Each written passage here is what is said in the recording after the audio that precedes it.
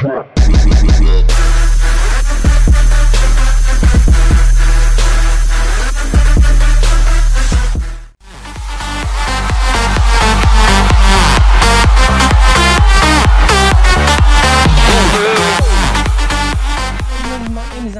and today I'm going to be doing a video on all the possible things that I've collected so far that we know is going to be included within the next updates of Castle Clash. It's the Halloween update. It's one of the big updates that Castle Clash tend to do to their game, and there is a lot of stuff to cover in this. We're going to be including stuff we definitely know, and some other stuff that are not confirmed for sure but look likely to appear in the next official version of the game. So the first images, we're getting some new evolution images. So basically, as you know, some of the heroes don't change at all when you when they go for the evolution process. Some of these heroes include Ninja, Vlad and Pumpkin Duke. Well, this appears to be what these heroes will look like when they've had an evolution, and well, Pumpkin Duke looks absolutely fucking amazing. I wish they did a little bit more to Vlad, in all honesty, but you know, it looks pretty cool. Now this is part of the Guild Wars update. Now I must mention at this point that the Guild Wars update will not be coming until the update after this one, because it's quite a lot to process in. But I think it's going through beta testing or something like that. It's not quite finished yet. But this is basically what the Guild Wars will be doing. You basically set an attack team and a defense team. You can see your heroes that you're putting in and the talents that they have, which I think is a very, very handy feature. I'm not entirely sure whether this will work exactly the same as it does in the Clash of Clans game. We're not entirely sure. We haven't had loads of info on it, so if I do get any more info on any of this stuff, I will let you guys know in the quickest of time. Again, that's just another image of it there, just showing you, what it will look like when you're setting up your teams for the Guild Wars. I'm glad there's another event coming finally. It'll be very, very good. Again, it expands more to the game, which I believe makes it more better than Clash of Clans. But whatever, I'm not an expert. Just some more images about what some heroes will look like when they've had an evolution. This is what Vlad will look like. Sorry for the lower quality image on this one, I'm not entirely sure why, but it does look pretty cool.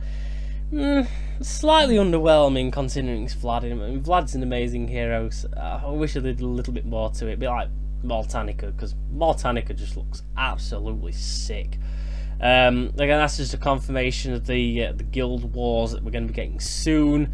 Now this is what some of the heroes will. This is what Dread Drake will look like when it's had an evolution, and I actually like the colour scheme they use for this one, the whole blue on the red. I actually think that looks very, very good, and very much worthy of what it should look like as an evolution. I mean, if I was going to make an evolution of something, it definitely has to look sick, and that is definitely hitting the mark there, so some good stuff there. Again, that's going to be coming soon. Again, just some more images here, the same sort of stuff.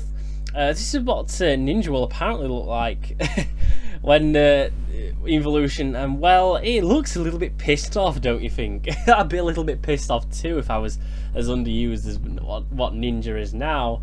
But you know, again, that's just another change to the evolutions, which is good. That's what I like to see. Now this is something that will possibly be included within one of the next updates, where it looks like we're going to be getting a shard farmable hero. Now one of these is either a shard or a gem hero. They sound roughly the same, so again I'll just go through these. Apparently it'll be available within 20,000 shards. It's supposed to be a replacement to Druid. It's a skill called Blood Frenzy.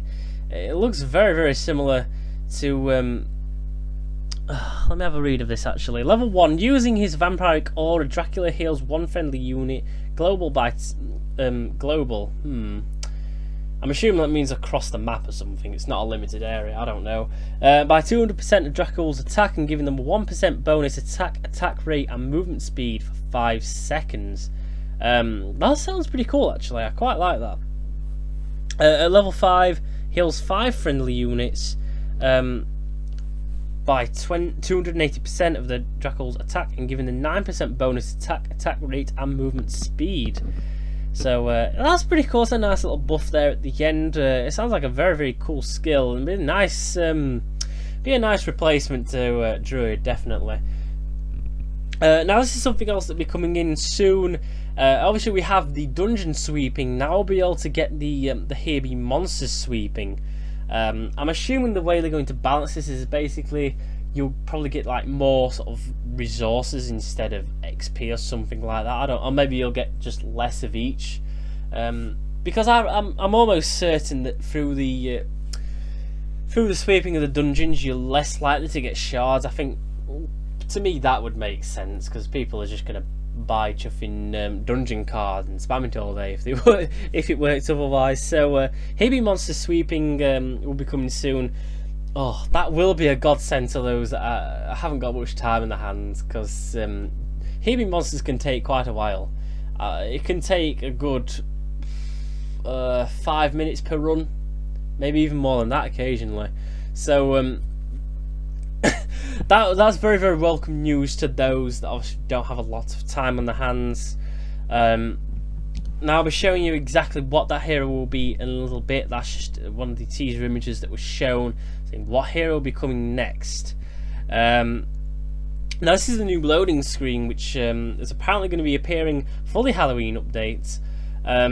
It looks very cool. I like the graphics they used on this. It looks very nice. Again, this base looks fairly similar to what they used on sort of not Autumn Time, sorry. It's very similar to what you use in the dungeons, but it looks pretty cool. I quite like the look of it. Long as the graphics look nice, and to be honest, that's all I'm bothered about. Now this, ladies and gentlemen, is the new hero that's supposed to be coming out soon. Now it appears to be some sort of Cyclops-based creature, but this is the one that I believe is the one sort of going to be a big replacement to Druid. Now I'm loving the blue sort of colour scheme. If it keeps that kind of blue colour scheme, then this will look really sick. And obviously this is a few things that will be included. Obviously we've got some blessed tomes. We're going to get a blessed tome free. One of these books will have 2 million hero XP. How about that? That will be a massive help to those that are leveling up their heroes. I haven't actually put any evolutions on my heroes yet. That's how far behind I am. And again, they've added something to the Mastery Essence. So they've added the Mastery Essence free. This will grant 150,000 skill XP when used, which is a hell of a lot. That will really help out, again, at the lower end of those people that are trying to level up their heroes to a much better level. Now this is one of the heroes that again is supposed to be coming soon. It's supposed to be called Seraphim. As a healer and legendary, he's flying, and apparently he's one of the gem rolling based heroes. Now he has a level 8 Berserk included as well. His attack speed is 2040. That's the way they've balanced it basically, so it turns out to be a 1200 with its level 8 Berserk. And this is the actual stats of which this hero will have. Now this is one of these, obviously shard, one of these is gem. We're not sure which is which as per yet. But at level 1 grants invulnerable I can't talk a minute. Invulnerability. I can't speak that. I can't say that word. I hate that word. To 1 allies to stun for 1 second. Restores the HP of 3 allies by 125%, and these has a chance to restore HP of all nearby allies by 20% of its attack for 1 second every 0.2 of a second. 1 second cooldown, level 8 Berserk included. That is a mouthful. So it restores 3 allies by 125% of its attack. And this has a chance. These has a chance to restore HP of all nearby allies by 20% of its attack for 1 second every point. I'm not sure what to make of that explanation of his skill. I don't really know what that means, but I'm assuming based on that, you've got a percentage chance of being able to heal all of your allies by a certain amount of your attack of the hero. That's what based off that, and it sounds really good actually, because at level 6. just 6 allies, and it goes up 1 ally per skill for the allies as such. But it also restores the HP. When it gets to level 7, this skill restores the HP of 9 allies by 275% of its attack. So this will be a very, very good hero. And like I said, I'm hoping they'll be bringing these soon. It'd be very nice to see another Shard Farm or hero coming soon.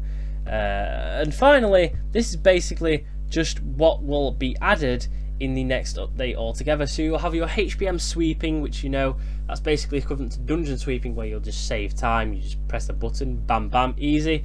New slimes, again we've gone through that. New gem purchase rewards, I believe there's be some tomes or some like level 5 talent refresh cards in there or something like that, I don't know. A Vlad statue as a decoration, that'd be pretty cool. Number 5, evolution available for new heroes. Again, there's just some new designs for the evolutions, which is nice to see. Evolution skins for all legends, so again, all of the legends will now have a different look when you evolution them, which is very, very good. That's what I like to see. There'll be a new hero added called Golem. I'm not sure whether this is the gem or the shard on here. I think this is going to be the gem only one. Purchase heroes will be added as cards in the warehouse. Okay, so when you buy heroes with shards, they'll come up as a hero card in your warehouse. After selling warehouse items, warehouse window will not pop up on top. Yeah, that's very, very useful. I know how annoying that is. Players can now select HBM and HT stages in advance. Not too sure what that is. I'll have a look at that later. Simplified quest and inscription process. It can get a little bit frustrating how difficult that is to work sometimes. So, very glad to see that. Amount of XP in box in warehouse is it come up here? In warehouse is increased to 4, price unchanged. Right, okay. So I think we're getting another XP box basically. It's not massive news really. And finally, ordinary quest bag is renamed premium quest bag and rare quest bag as deluxe quest bag, mythic unchanged. There will be no guild wars in the next update. So that is pretty much everything. There's a lot coming in this next update. I cannot wait. I will be playing the hell out of this. Let me know what you think of all this in the comment section below. Just let me know what you think of this, guys. This has been Androx here from Havoc and Mayhem, and until the next time, I'm out of here. Peace out. Yeah.